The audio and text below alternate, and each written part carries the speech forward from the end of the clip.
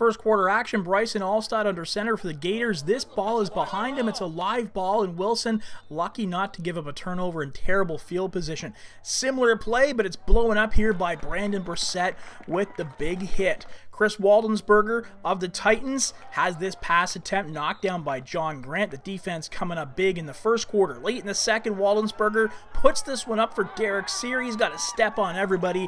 With a man in his face, he still comes down with it. 14-0, Holy Trinity.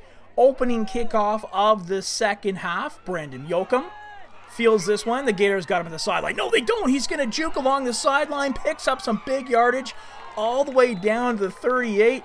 Rightfully so. He is pumped about the opening kickoff of the second half. No points on the board for Holy Trinity here, but the defense puts up a big hit here. Martin Hepburn, good, clean, hard hit. No contact with the head, but Foster Elliott clearly shaken up on this play. You don't like to see that. Hopefully he's okay. Allstott and the Gators marching in the third quarter all the way down to the 11, but the ball is bobbled here by Dylan Masiri, and Holy Trinity recovers, shutting the door on the most effective drive of the game for the defending champions.